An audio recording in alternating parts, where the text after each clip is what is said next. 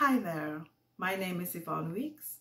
I'm a lecturer in theatre at the Barbados Centre for Creative Imagination at the Cayfield campus of the University of the West Indies.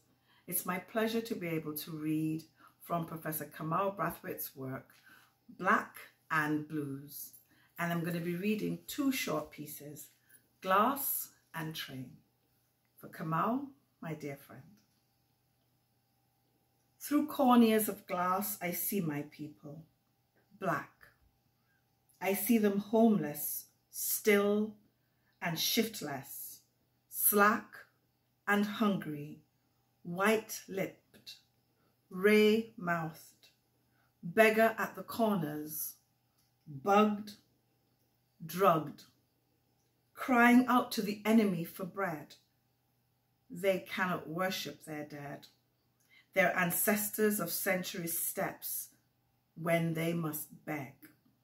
Handcuffed, backs to the cold wind for shelter, stick, wall, roof, stockade of warmth.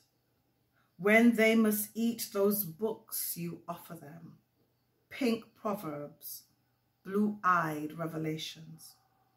I see my sisters, Arethas, Angelas, how they have burnt their hair so near to God, how they embalm their bread of breasts, how they forget the Sphinx, accept your Gentile Venus.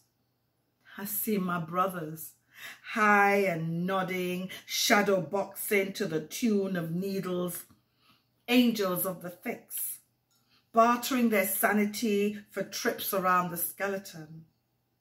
I hear them screaming, "Revolution!" as the world revolves around Marcus, Malcolm, Mississippi, Memphis. But there ain't no vein of revolution, only the blues and Coltrane's gospel pain. Trane. Propped against the crowded bar, he pours into the curved and silver horn his old, unhappy longing for a home. The dancers twist and turn. He leans and he wishes he could burn his memories to ashes like some old notorious emperor of Rome. But no stars blazed across the sky when he was born. No wise men found his hovel. This crowded bar where dancers twist and turn holds all the fame and recognition he will ever earn on earth or heaven.